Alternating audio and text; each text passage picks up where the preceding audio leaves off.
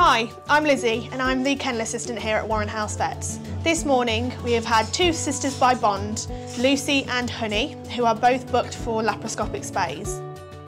Lucy is a lovely Cocker Spaniel girl who is very shy, whilst Honey, her Whippet sister, is a bit more confident. Their mom chose Keyhole spay over the open approach, which has less complications and is a much quicker recovery. We tend to schedule anxious dogs at the start, so Lucy is first up.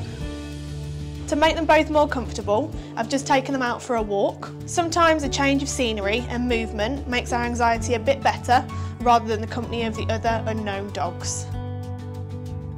Lucy has had her pre-medication to make her nice and relaxed and is now in the preparation room where she will be clipped and prepped for surgery. Her spay took a little over 30 minutes and before she knew it, she was back in the kennels. I sat with her while she woke up and monitored her every hour during her recovery. Next up is Honey.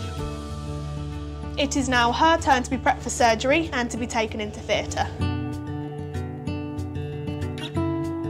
We are just out of surgery and now my focus is on Honey's recovery. She woke up quickly, but she was a bit cold, which can happen after surgery despite the warming systems and tools we have in theatres. We use heated mats in the kennels and a hairdryer, which provides a nice warm environment for recovery. Laparoscopic spays are the most common way of neutering female dogs in our practice. The steps are the same for all neutering operations. We aim to place an intravenous catheter first. If not possible, we start with pre-medication and then place a catheter. We clip the area of surgical field and clean skin thoroughly and proceed with the surgery. We started with laparoscopic spays almost 10 years ago, and lately we do more keyhole spays than open surgeries.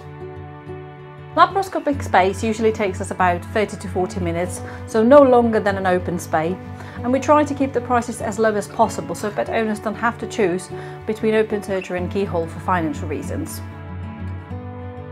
I have just been on one last walk with both girls to make sure that they are good to go home. We have called their owner and we agreed on a discharge time, so now we will get everything ready. We have a little goodie bag with post-operative instructions, gastro food and a few more bits so that our patients have a smooth recovery. We will call their mom tomorrow to make sure they are recovering well, and we will see the girls back in 2 to 3 days' time for a post-op check to make sure that their wounds are healing well.